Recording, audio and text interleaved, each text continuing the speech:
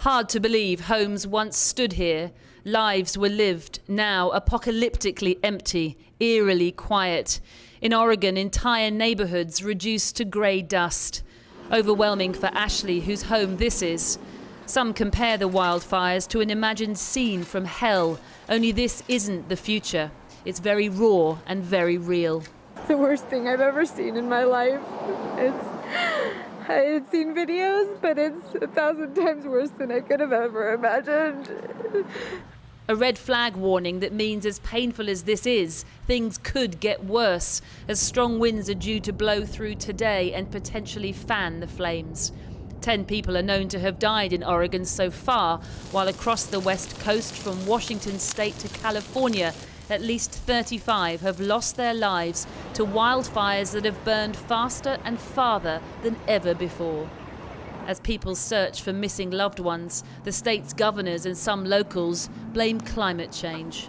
There's something going on, that's for sure, man, because it's one thing after another. Every summer we're burning up, so I don't know. Oh my God. Throughout Oregon, firefighters are struggling to contain more than 30 active wildfires, the largest of which is more than 55 miles wide. And smoke pollution has left the state's largest city, Portland, with the worst air quality in the world. Down the west coast in California, more people are now leaving the state than returning as wildfires rip through at least 3 million acres, leaving charred rubble in their wake. As America burns, Donald Trump defied the governor's orders and held an indoor rally in Nevada yesterday, where he blamed the fires on poor forest management. While today, the president, who once referred to climate change as a hoax, will visit California to witness the historic devastation for himself. The man who wants to beat him to the presidency was unequivocal. With every bout with nature's fury, caused by our own inaction on climate change, more Americans see and feel the devastation, whether in a big city, small towns, on coastlines, or in farmlands. It's happening everywhere, and it's happening now, and it affects us all. But this isn't just an American problem. Carbon emissions and rising temperatures are the planet's problem. From Siberia to the Amazon, acres are up in smoke. Mother Nature's not so subtle way of telling the world that something urgently has to change. And in more evidence of the rapid pace of climate change, a huge chunk of Greenland's ice cap has broken off in the northeastern Arctic. A 42 square mile section of glacier came off a fjord at the end of the northeast Greenland ice stream, where it flows right into the ocean. The scientists say that they were very concerned that it appeared to show progressive disintegration. But environmental catastrophe is not just someone else's problem. It is happening right here in Britain too. Tomorrow, the United Nations will report on global attempts to save the natural world. But as David Attenborough highlighted last night, the outlook is looking bleak. Our chief correspondent, Alex Thomson, has this report.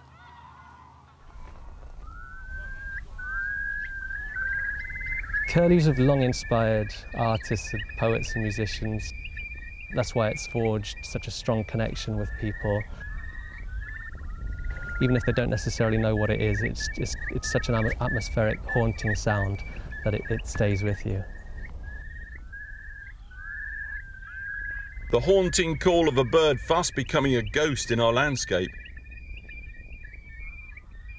Here on the salt marshes of the Locher estuary near Swansea, the echo of the curlew hints at a scene now long gone. What we're looking for is curlew. So all the way out on this estuary, we've got the curlew. So they're brown birds about that big, and they're big brown birds with these long, long beaks.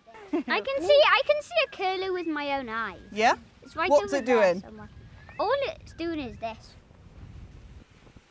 So we've seen them out here now. Can you see loads of them? Or is it just a few? Just one. Just one? I can just see one. So when I was your age and I was really, really small, I used to see hundreds of them. So they used to be all across here. You'd hear loads of noise of curlew. Can you hear any now? And they make like a toot, toot, toot, toot.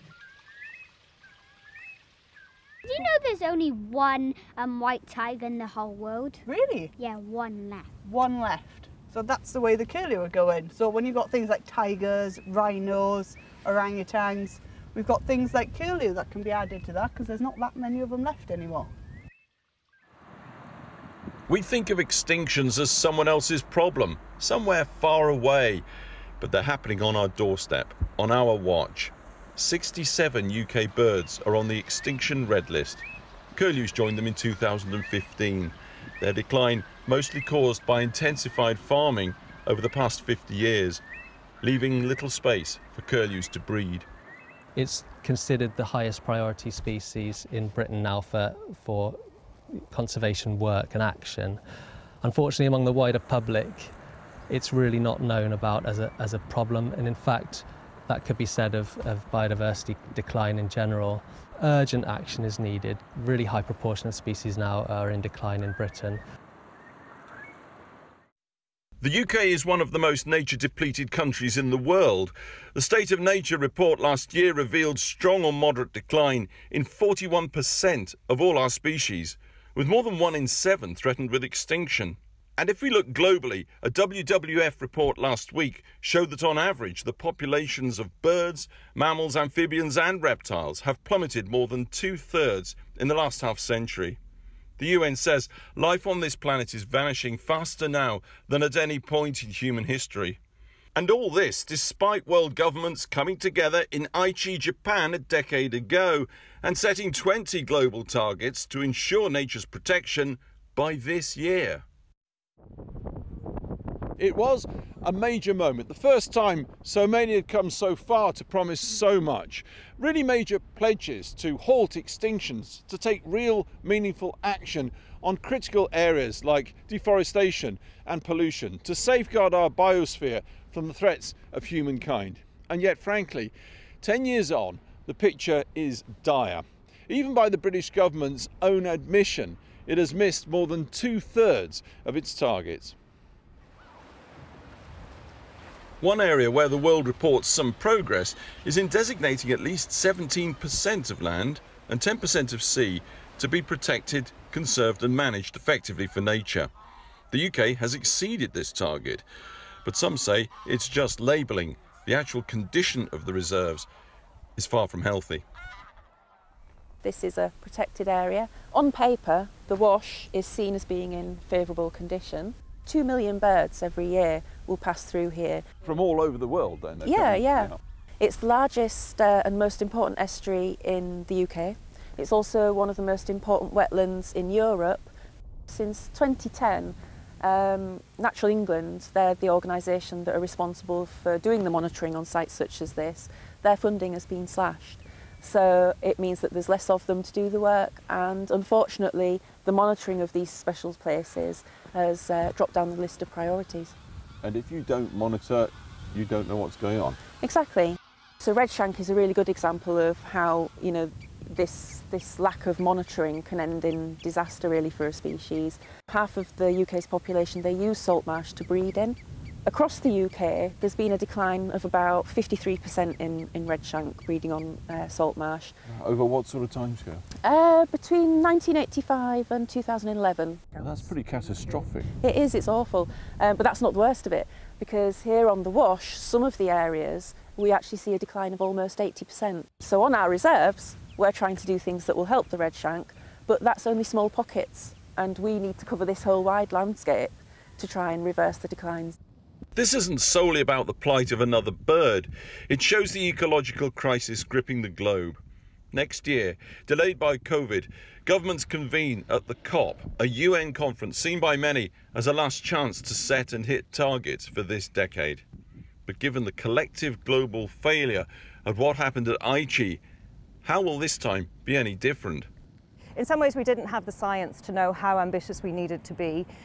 We didn't have enough data to really tell us how critical the biodiversity crisis is, and indeed how interlinked the climate crisis and the biodiversity crisis are. The new sets of targets are going to be developed in a way that takes on board the commitments of all of those groups. So we realise that governments cannot do it alone. It has to be everybody working together. COVID highlights our emergency. the urgency of tackling our biodiversity crisis. Our destruction of the natural world transmits pandemics, moving viruses from animals to humans. So saving nature is all about saving ourselves. In the middle of the last century, we didn't realise the problems that we were causing ourselves in the future. We have realised now, but we're failing to do enough about it. It's a time when we really should be putting more and more effort into protecting our environment. That's the environment for our children and our children's children. So why do you think it's important that we save animals and save things like the curlew? Yeah? Because if every animal went extinct, we wouldn't be able to stay alive.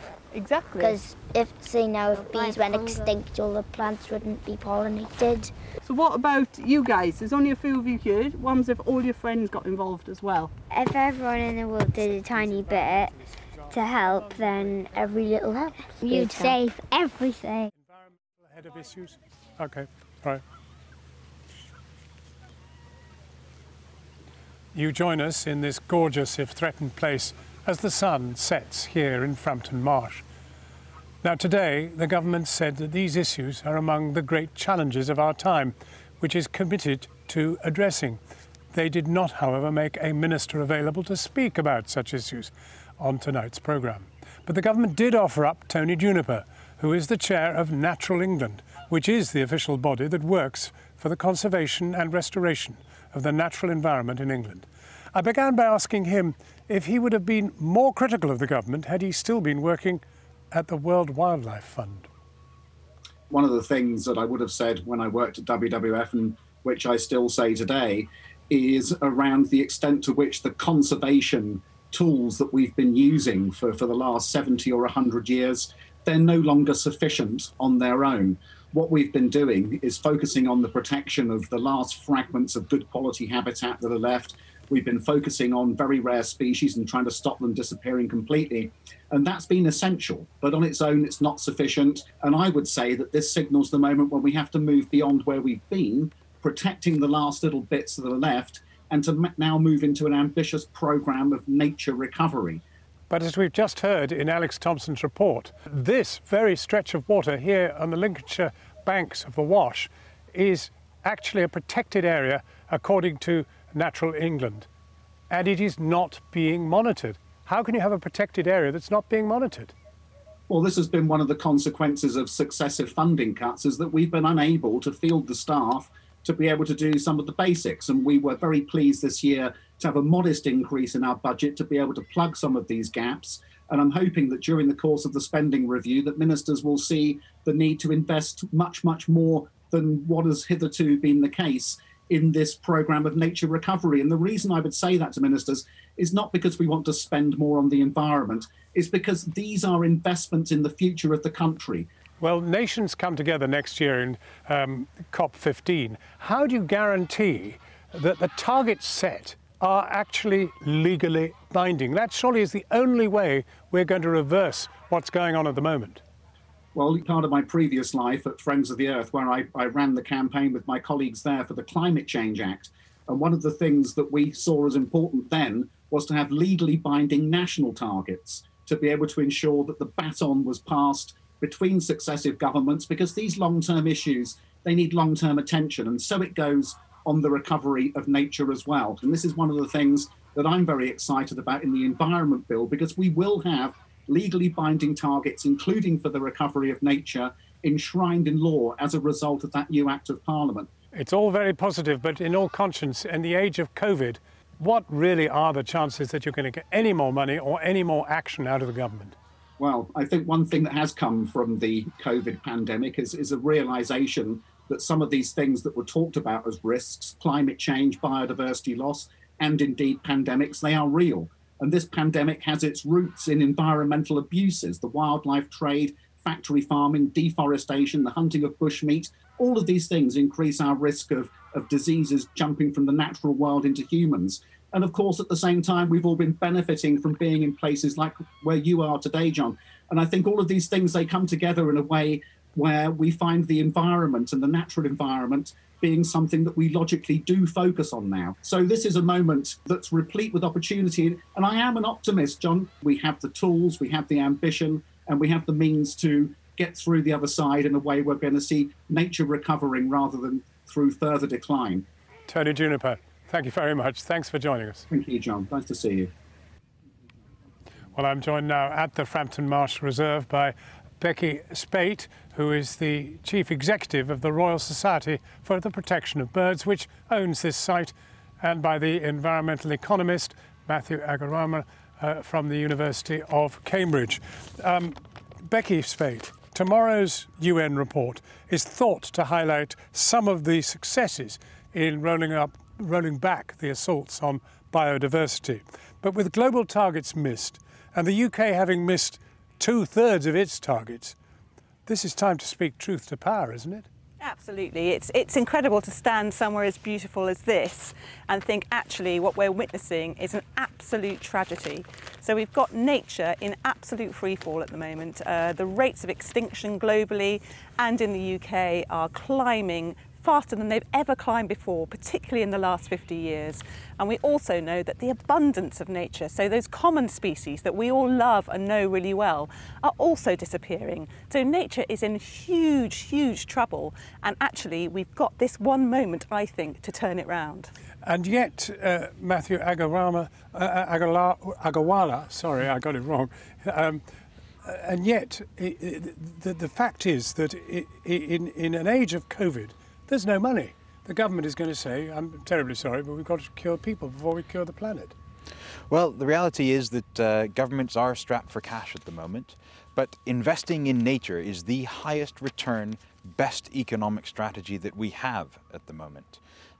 The returns to investing in urban green space, to investing in low carbon, resilient infrastructure are much, much higher than trying to prop up these outdated fossil fuel industries that cause environmental problems like climate change. But the transition is now, and the quicker you make it, the more expensive the government will complain it is. They would complain that, but they would be wrong. In fact, it's exactly the opposite that's true. The sooner we get started, the sooner we start to learn how to develop solar panels that are more efficient, the sooner we start to develop more efficient buildings that require less energy and less carbon emissions to heat. And when we do that, the costs of these renewable energies will collapse. And we've seen over the past 10 years, the cost of renewable energies fall by 85%. And we've seen the use of renewable electricity rise from 5% of the UK market to 35% of the UK market over the past decade. Well, let's go right to the heart of what we're doing here. What are the threats that you're dealing with? I mean, you're dealing with extinction in terms of the redshanks and various other birds. Yeah. I mean, how do you combat them, and how do you do so without massive government funding? Because we now learn there's no funding coming in here at all. Well, it's a systemic approach that we need. So we know that we've got wildlife species under threat of extinction, and we know we've got common species becoming less common. We also know that, crucially, the habitats on which those species depend are being really fragmented, really shrunk. Here we sit right on the edge of England, here on the Wash, and you know, this is an oasis, really. And so what we need to do is to take a systemic approach where we're looking not only at the kind of leadership that we need from our governments, both globally and here domestically as well, but we really want to look at those systemic changes. So I'm talking about things like agriculture, things like fishing, things like how we do our planning and our urbanisation, looking at all of those and making sure that nature's recovery is built into all of them. Because if we don't tackle the biodiversity crisis alongside the climate crisis, then really all is lost. It won't just be people who love nature who are really facing into this tragedy, it will be all of us. Dr. Agarwala, the fact is that you're an environmental economist. How do you explain to government the point that you're making, that is in fact far cheaper on the taxpayer if you speed this thing up than if you don't? Because clearly people think quite the opposite. Well, the pandemic provides an unambiguous test case. The costs of this global pandemic are astronomical, and it is caused by the degradation of nature. It is caused by the incursion. Direct link. There are direct links between the incursion of human settlements into wild spaces, and this can increase the possibility of zoonotic disease jumps like the coronavirus. And that has a huge cost. These two issues have collided. They are colliding now. They have collided. And environmental destruction. Yes. Amazing. These issues are linked. Just explain that very quickly. When humans interact more and more with previously wild spaces, there's more interaction, there are more opportunities for diseases to jump from wildlife to humans. And that's a problem for us. The way that we develop our food systems mean that we increase the risk of these species jumps from wildlife to humans. My God, we've got to get that message over. And I'm wondering what you make of that. I couldn't agree more. So we want to basically have a healthier world. We want to have a world where our economy is more resilient to the kind of things that are going to be thrown at us from climate change, from this kind of pandemic.